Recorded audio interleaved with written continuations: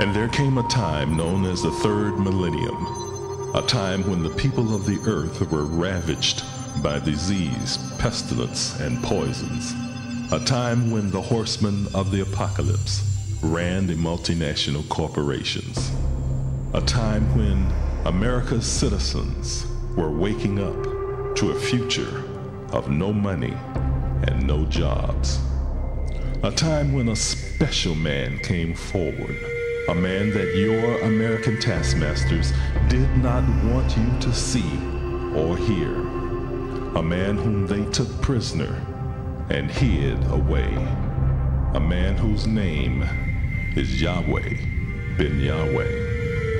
For telling people the truth, Yahweh Ben Yahweh was taken prisoner by the minions of darkness. For giving people hope, Yahweh Ben Yahweh was led away to Golgotha. This is the continuing story of the past and of the future, about good and about evil, about your life and what it will become. A story that tells why the so-called black man of America had to suffer for over 400 years. A story of what will happen to the so-called black man if he returns to the laws, statutes, judgments, and commandments of God Yahweh. Olam shall Yahweh. The universe of Yahweh. Brought to you by the nation of Yahweh, working for you and your future. Good or evil, life or death. This is your choice in this, the year 6002, the year of judgment. Shalom and welcome to the universe of Yahweh. My name is Josiah Israel and I am your host. For over 7 years now, we have been discussing some of the things the Bible said would occur in the day of judgment. We warned you that the weather was going to change and that the powerful forces of nature were going to bring terrible destruction upon America and the world, and that it was going to get worse and worse and worse. And it has. We alerted you that violence in the public schools was going to increase, and it has. We showed you in the scriptures that forewarned of wickedness in high places, and we are witnessing today gross misconduct and serious crimes being committed by some of our highest elected officials.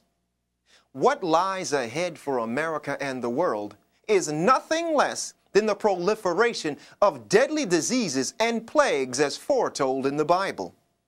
But there is hope.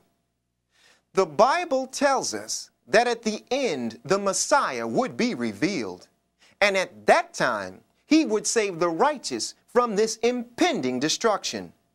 That one, the Messiah, is Yahweh Ben Yahweh.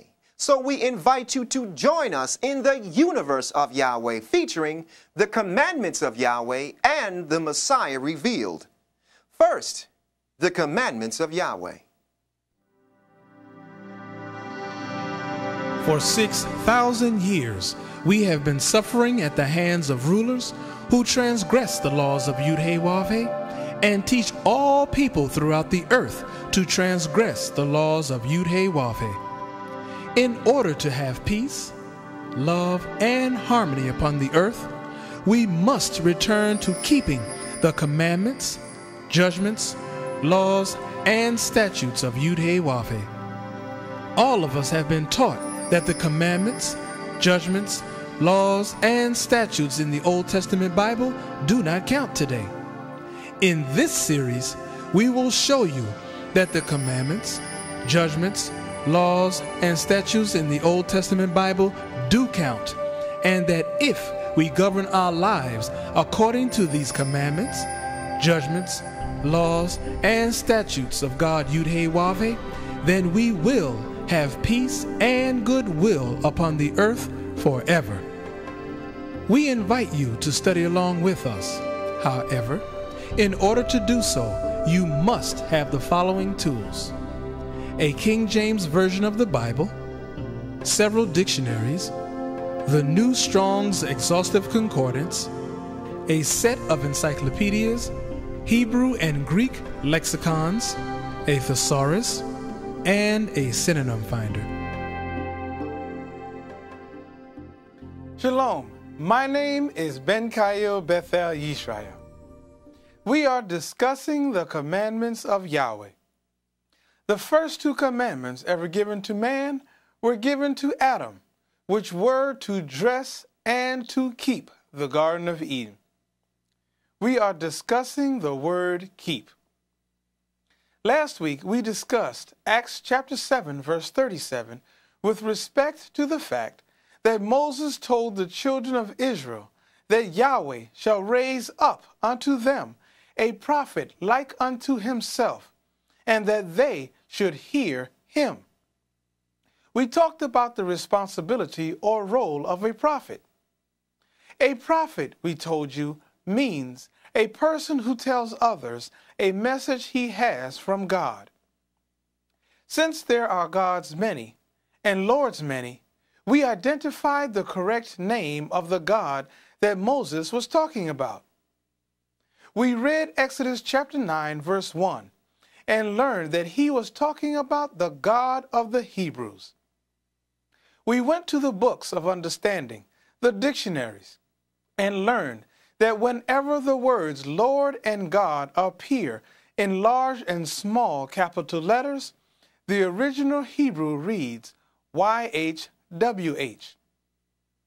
We validated that YHWH is used as a symbol for the ineffable name of God, which are the four Hebrew letters Yud-He-Wav-He, Yahweh. We explained that the word ineffable means not to be uttered and unspoken.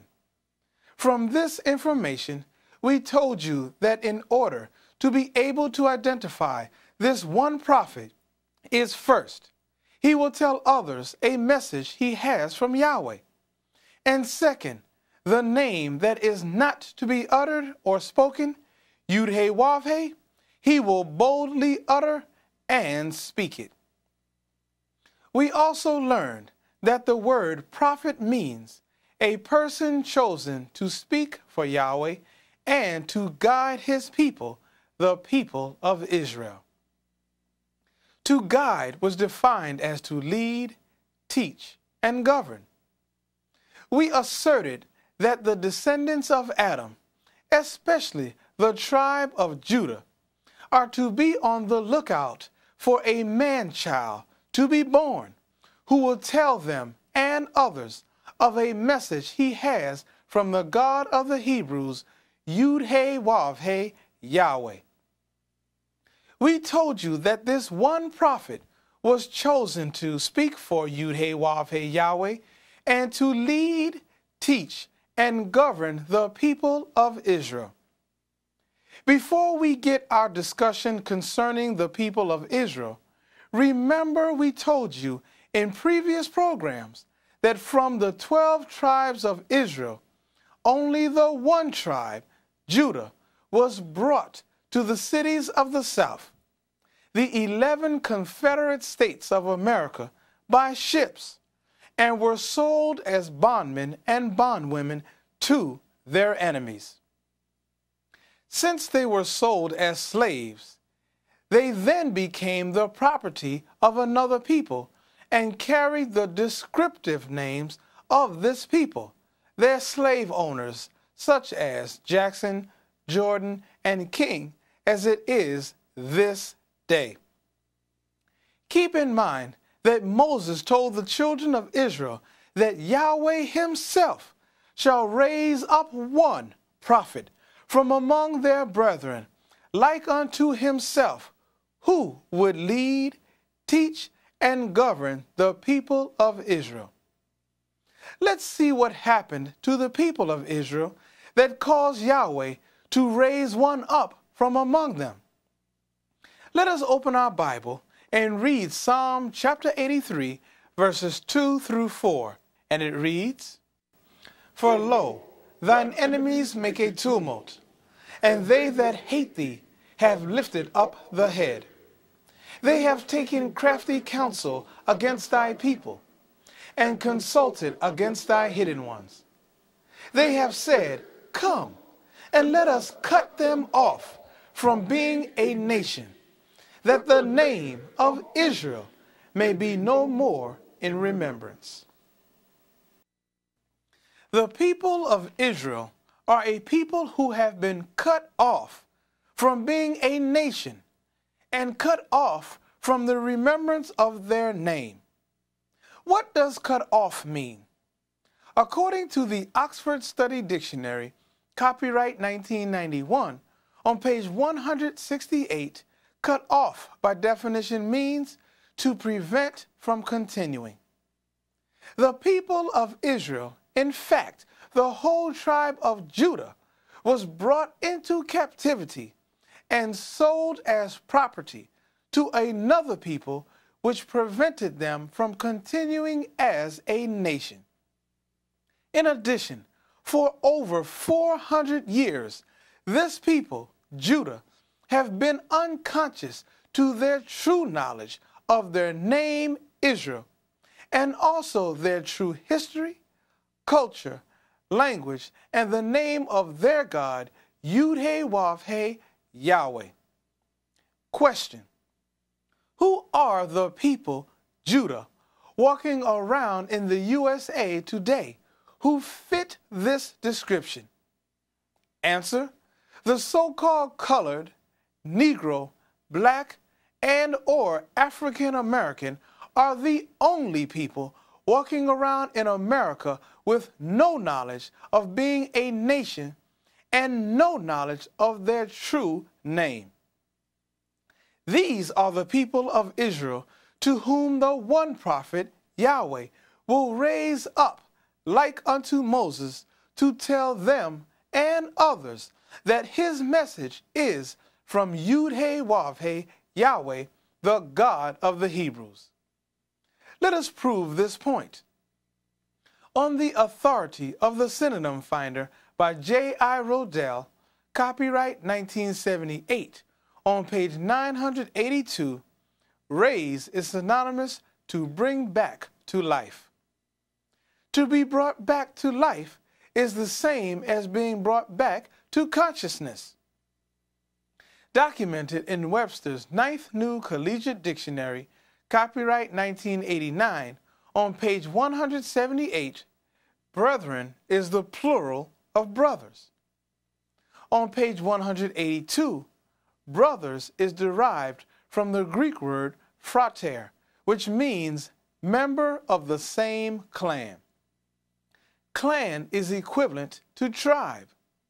Thus, a prophet shall Yahweh bring back to life from among the tribe of Judah, the unconscious so-called blacks of America, who will give them a message from Yahweh that will bring them back to a conscious state of mind concerning their true nation and their true name.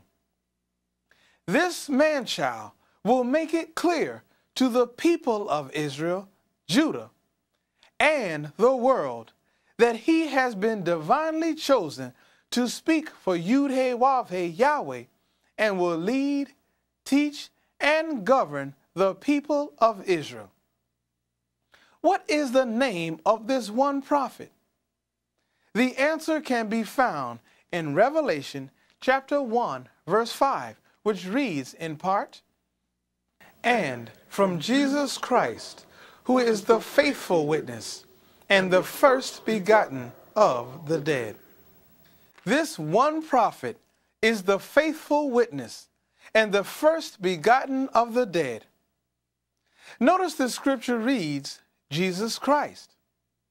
Since there is no letter J in the Hebrew language, next week we will reveal the true name of the one prophet born from among Judah, like unto Moses, who shall return or restore the children of Israel to the Garden of Eden, the promised land, as we maintain our course of singling out the family of Adam from the perspective of the word watch and its relationship to keep. I bear witness to you today that the Messiah, Yahweh Ben Yahweh, is here. I bear witness to you today that the Mahdi is here. I bear witness to you today that Shiloh is here. I bear witness to you today that the great light is here. I bear witness to you today that the Grand Master of the Celestial Lodge, Architect of the universe, is here. I bear witness to you today that the Enlightened One is here. I bear witness to you today that the one all religions have been speaking of for almost 6,000 years is here. Thank you for listening, and join us next week as we continue our discussion of the commandments of Yahweh.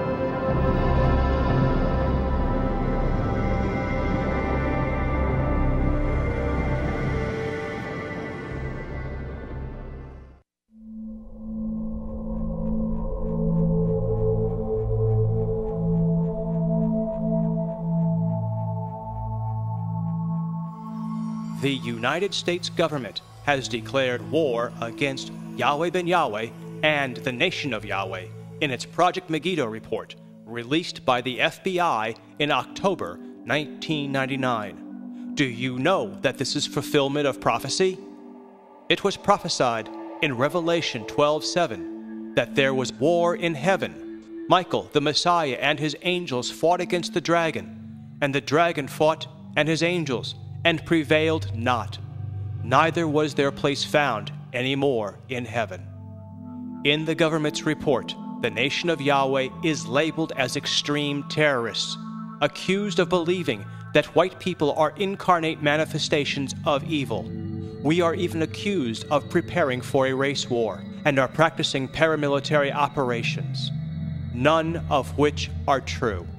This is a divinely declared word war, whose end result was already declared from the beginning. Since war has been declared, read the Nation of Yahweh's battle plan called Operation Word War on the internet at www.yahwehbenyahweh.com.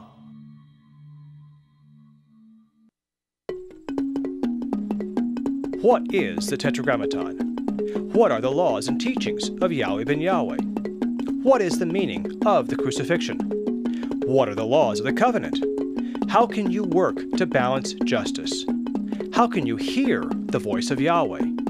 Learn the answers to these questions and many more on the internet when you visit the new Yahweh Ben Yahweh website. The address is www.yahwehbenyahweh.com.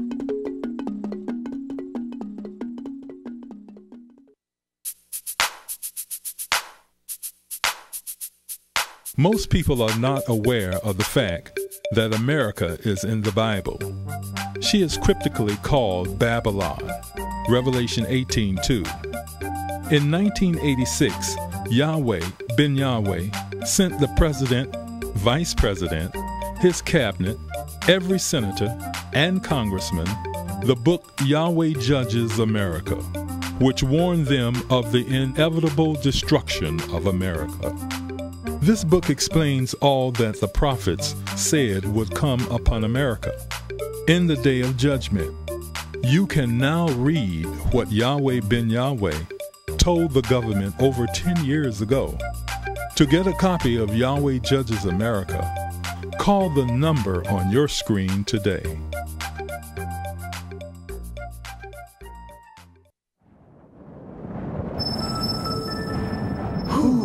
is worthy?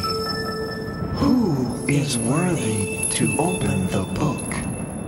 Who is worthy to open the book and loose the seals thereof? And in the midst of the 7 candlesticks, one like unto the Son of Man, clothed with a garment down to the foot, and girt about the paps with a golden girdle.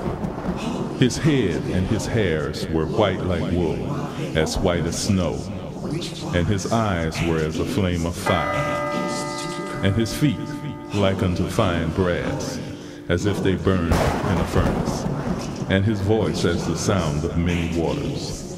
At the end of time of evil rule, the Anointed One, the Messiah, shall appear.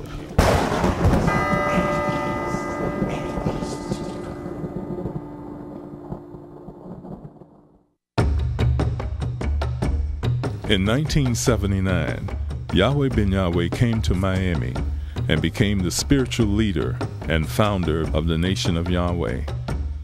Although he took a vow of poverty, in 7 years he guided the nation to amass a $250 million empire. Under his direction, the Nation of Yahweh has grown to encompass disciples, followers, and supporters in over 1,300 cities within the U.S. and 16 foreign countries. Yahweh Ben Yahweh is bringing about changes in the lives of individuals and is giving the world the keys to success in life, politically, economically, educationally, socially, and spiritually.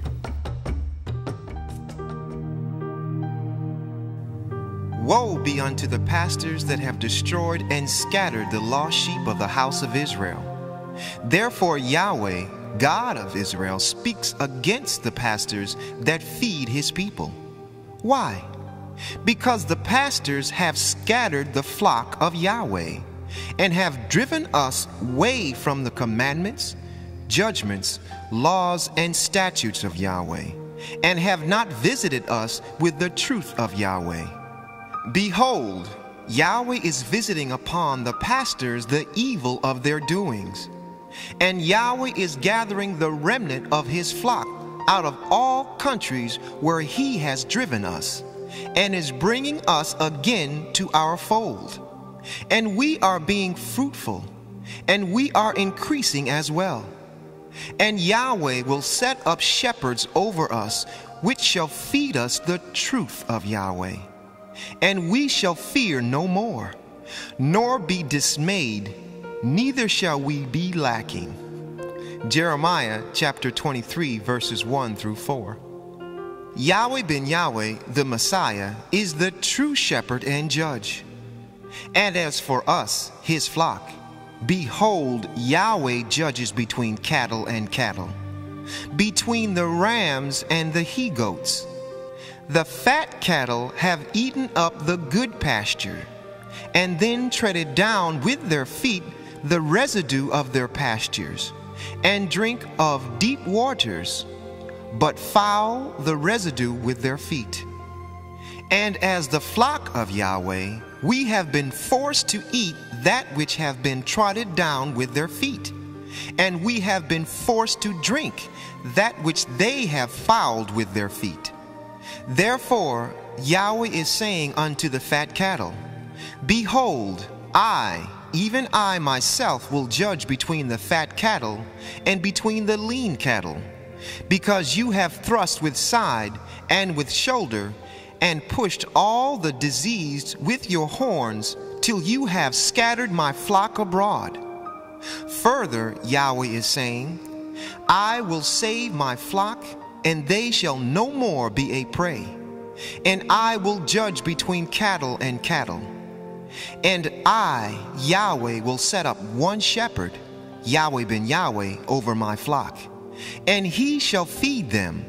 Ezekiel chapter 34, verses 17 through 23. This passage reveals why Yahweh will judge between cattle and cattle. These fat cattle represent the many leaders of the lost sheep of the house of Israel. This is made clear through the Hebrew word for cattle, which is Bahima.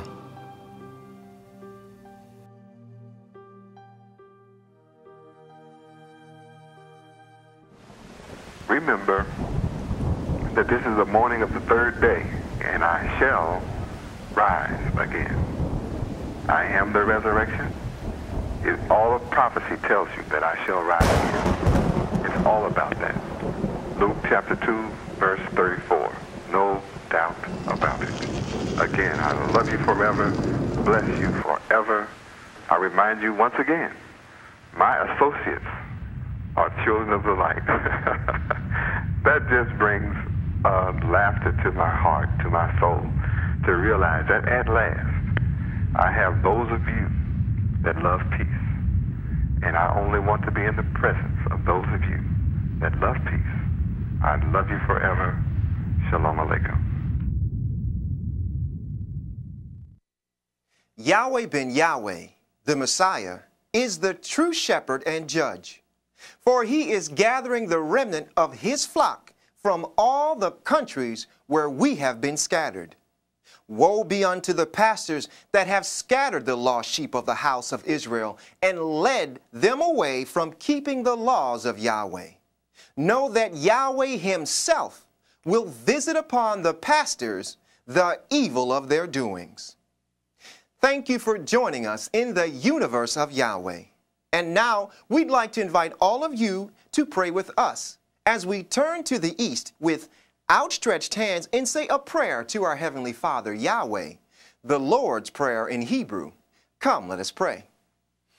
Tefillah, Avenu Shabbat Shemayim, Yikar Desh Shemeaka, Tavo Malkuteaka, Yase Razonka, Kiva Shemayim Kain Ba'aretz, Et Lekum Kukenu, Tain Lanu Hayom, Uslak Lanu, Al Kati Enu, Ki Moshe Sol Kim, Gamanaknu, La Koteom Lanu, Ve'al Tefi Enu, Lade Nisayom, Kim Kal Senu, Min Hara, Kilaka, Hamamlaha, Veha Givera, Veha Tiferet, Leolame, Olamin Sila.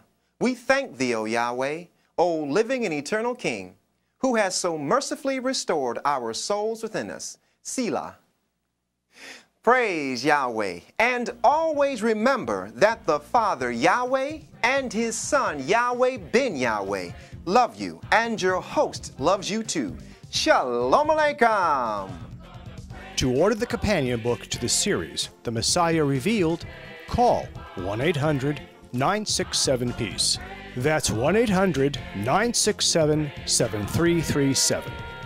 And when you call, ask about the special discount on The Persecution of Yahweh Ben Yahweh, Volume 2. Videos of this program are available. When ordering, please refer to the program number on the screen. You can now access the divine mind of Yahweh Ben Yahweh on the internet at the address on the screen.